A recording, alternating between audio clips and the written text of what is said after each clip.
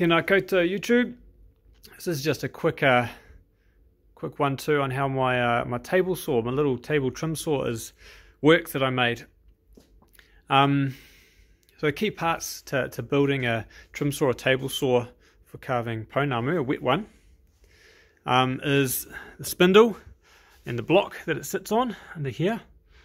Okay, we'll look at the other side. Under there, it sort of sticks out that way with the locking nut on the thread. Now, this part here I think would be the hardest part for me to source again. I don't even know where to get these from because I got this given to me. This came from my great-grandfather. It was in his workshop. So I was pretty lucky about that one. And I mounted it on the wood and bought the electric motor. So obviously you need a belt which goes up to the electric motor. The electric motor is plugged in over there with a switch. That's the on-off switch. And the way it works, well, the key part I guess is this hinge here. So I'll just put this camera down for a sec while I take the belt off.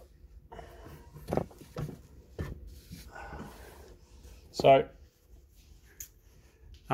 this belt is just a standard car belt I got from an automotive shop, and this is mounted on the hinge. So the weight of it, which is pretty heavy, will go up and down. That's what creates the tension for the belt to make it spin. So those are the moving parts of the tile saw, or not really a tile saw, the diamond saw, the table saw. I guess the other important part, well, you've got to make some sort of table. This is actually a what do you call it when you put a computer screen on it? A monitor. And I just got a grinder and cut a slit through the middle there. So it's solid steel stuff, and it works really well. And then for water, so my water system starts up here in that bucket and comes down to those little taps there and feeds through into the top with this big shield on it, and then it all just falls off here and drips into this or onto the table or the floor sometimes too.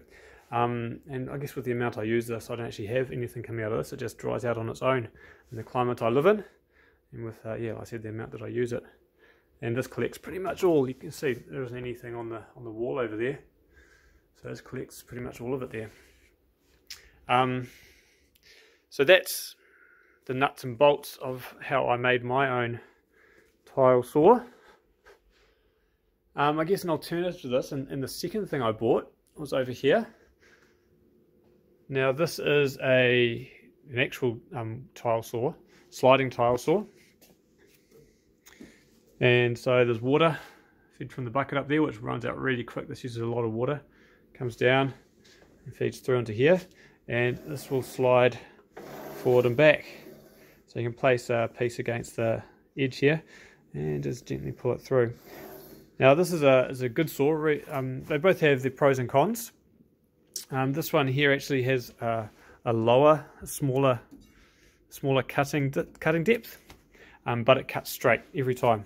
As long as you've got a big enough piece that it can sit against the end here, it'll cut straight all the way through. So it's more reliable in that sense. Whereas this saw over here, this all works on eye and holding things straight, and so it's not always as accurate, but it's actually got a bigger depth, bigger cutting depth, and it's a bit more versatile for doing small cuts as well. So yeah, so that's what I cut up my pounamu on at the moment. Hope there's something in there that might help you if you're on the journey to looking at table saws or working out how to make something like that work. Yeah, kia ora koutou, tēnā koutou, tēnā koutou, tēnā koutou katoa.